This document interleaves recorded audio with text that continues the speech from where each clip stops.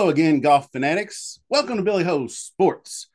Round one of the FedEx playoffs is in the books. The St. Jude Championship goes to Hideki Matsuyama in a wild finish where he just utterly was blowing this huge lead, double bogeys and bogeys, and he just really got in a bad way. But then, just like champions do, Hideki's no stranger to champions. He gets his shit together, regroups, birdies the final two holes, and wins by 2 strokes. So, it's all good. He actually lost the lead to Victor Hovland for a brief moment when Hovland got to 16 under. Hideki doubled, making I forget which hole it was. But anyway, that's done as done can be. Down to 50 players now, and we're headed out to Colorado for the BMW Championship, a new course with millions of dollars on the line. Very few, if any, I think, have played this course, especially in any kind of competitive PGA type event. Castle Pines did at one time host a PGA Tour event called the International. You'll probably hear that all week. Modified Stableford scoring, and from what we know of the Barracuda, that means it's a highly scoreable birdie type fest. But when I go and look at the golf course itself, it's really hard to tell because it has been renovated, lengthened massively by Jack Nicklaus. So I think the course is different than when it was way back in 2006, much longer, as you'll see, but still doesn't play that way. And we'll get into that shortly. So we are going to go hole by hole with the flyover, beautiful flyover. And as a special perk to the video, I'm going to go ad free this time. And so I hope you enjoy that. Well, anyway, as long as Golf Digest doesn't add ads, I'm not going to do it. So subscribe to the channel, smash that like button, and let's get started. Castle Pines Golf Club. Prepare yourself for the Mile High Club.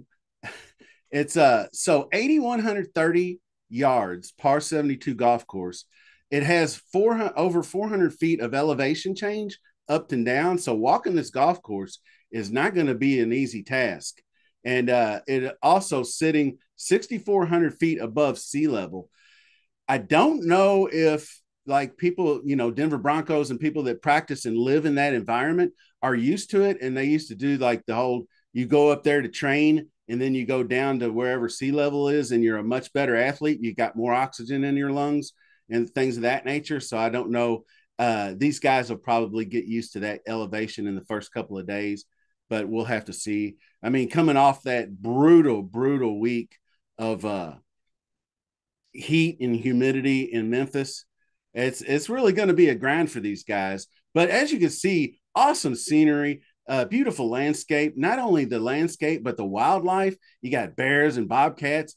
There's a herd of 250 elk that just live in the area on the golf course, rolling around there. So you got hole number 1. It's a nifty looking 657 yard downhill par 5, full send. You just looks like you could bombs away down there and probably hit one 400 yards. Hole number 4 is a 254 yard par 3 over this gigantic gorge. And you can't, from the video, you can barely even see the green from where you're standing. It looks like it's a mile away. Hole number 11 is another visually intimidating par 3 that's downhill to an island-like green. It's got creek surrounding it, bunkers guarding it to the right. So really the course of action seems to be management. Castle Pines demands strategic thinking due to its layout, elevation changes, risk reward. There's a lot of risk reward holes. I still think even with the length, the way these guys are going to be hitting bombs, they're going to have an opportunity on one of these short par 4s to drive it. I think the way they'll set things up. I think players that would be well-versed on Pete Dye courses, just from a strategic standpoint, would excel. So let's jump over to Fantasy National, take a look at the stats. To the good side, epic ride 3 wide. Hello, Billy Ho here.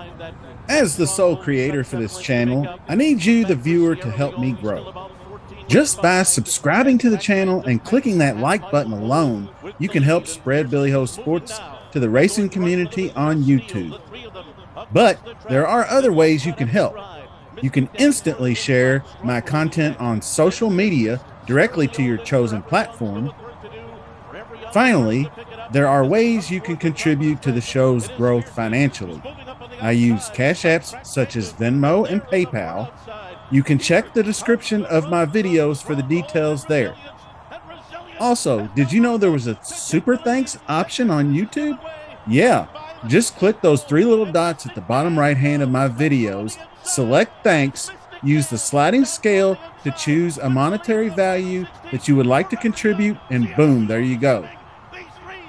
Remember, your continued support means so much to me, so thank you for sharing in this journey, and have a great day. Okay, just a real quick note on the weather. It looks like that the area, Colorado Spring or wherever it's Castle Pines is located, it's kind of like has a propensity for afternoon thunder showers. It had PM storms for like Thursday, Friday, Saturday. So I imagine we'll probably get a little overnight rain. It's probably going to soften the golf course a little bit. The elevation, I remember Club de Chapultepec or whatever it was called, where they played the Mexico Championship. Huge elevation there. Where they play in Vegas, obviously big elevation there. I believe that's Silverado. Courses like that, if you wanted to do any kind of comp. I thought maybe a little bit of Valhalla in there, Holla, just because of the elevation and kind of like the downhill. And it's not, is the way it's kind of goes over creeks and over water, but there's the hazards don't look like they'd be too awful bad. There are 10 holes with water in play, but I don't know if it's going to be that big of a deal. But by the way, Billy Ho Contest is out. I just released it. So we're going to do some lineup builds here in just a moment, but make sure you're in the contest. And so we can try to get as many people in as possible. So let's check out Fantasy National. So the first thing I did, I jumped over here and I just went and found a model. I like to go through and find different models from different tournaments just to get my baseline. And so I thought of RBC Heritage, the strategic play, the importance of proximity, irons, things of that nature, Pete Dye course. So I put that on here, and it's one of my more robust models where it has a lot of different things like proximity, buckets from 150, because I think that it's going to be club down time.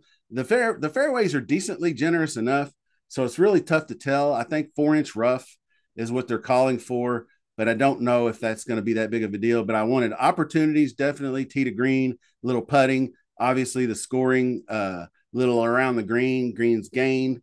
So good drives. I went with, I don't know if I'll do driving distance. I feel like everybody's driving distance is going to be elevated. So I don't know how much of an advantage the huge bombers are going to have. So it is kind of tough to gauge skills on a course that we don't see very often.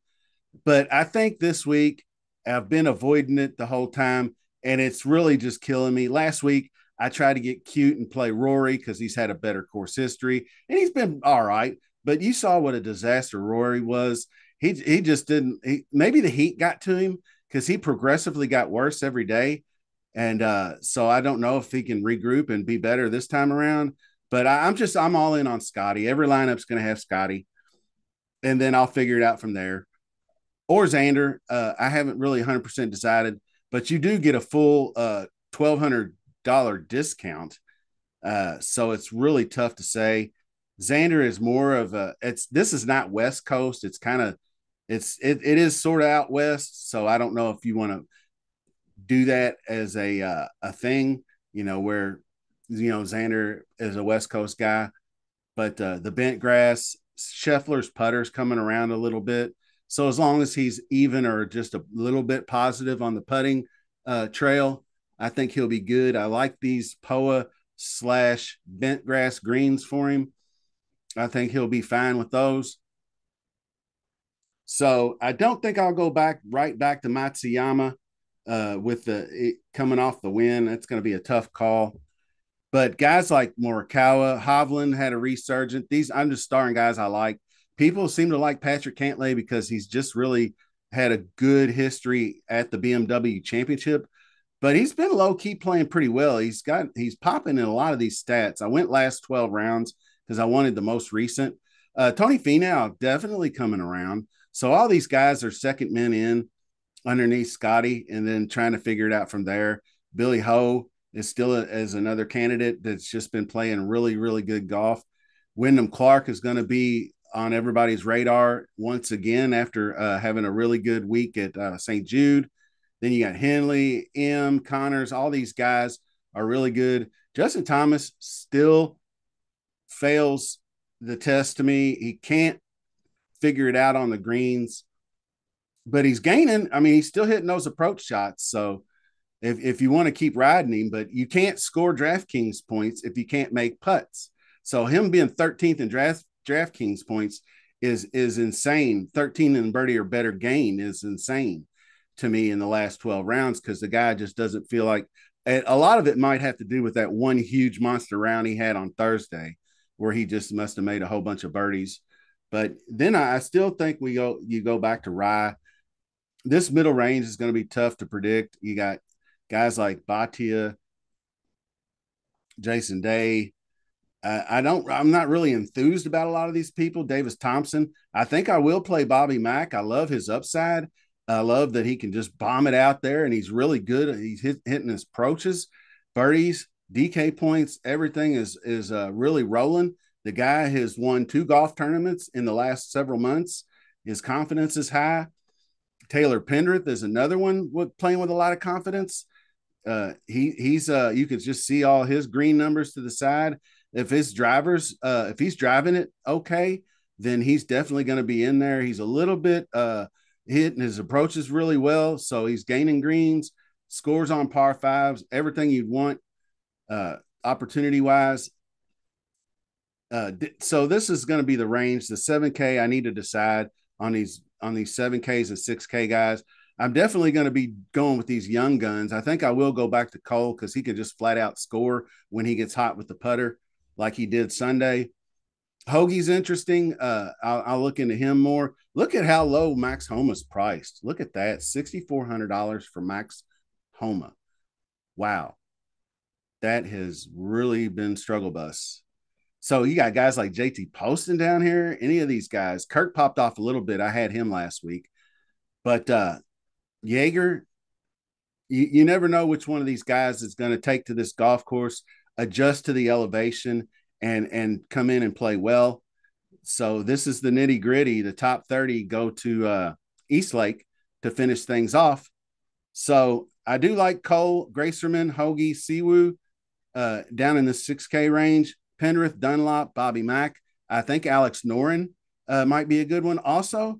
So I'm going to be looking for that. So let's build out something and then get out of here. So we already know we're going Scotty Scheffler. So let's go down here and find our low-priced guy that we're going to go with. And we'll say Gracerman's our guy.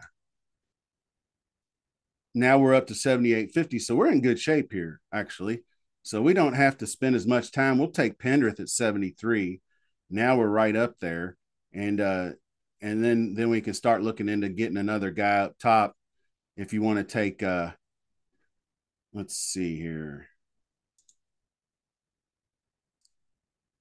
Now working back up to the top, guys like Burns looked really good.